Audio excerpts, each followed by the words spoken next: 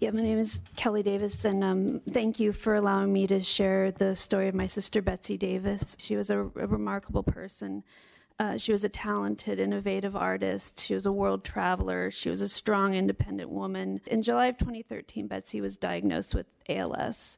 And I can't imagine a crueler disease. It slowly robs a person of the ability to move, speak, eat, and eventually breathe. And currently, there's no effective treatment. I was with her on June 19th, 2016, the day the End of Life Option Act took effect. That day, we're sitting out on her porch, and the relief that she felt, it just came over her. We had set up a makeshift bed under a white canopy on a hillside next to her house. She took a combination of morphine, pentobarbital, and chloral hydrate, and she fell asleep as the sun was setting. My sister is an example of exactly what this law intended to do.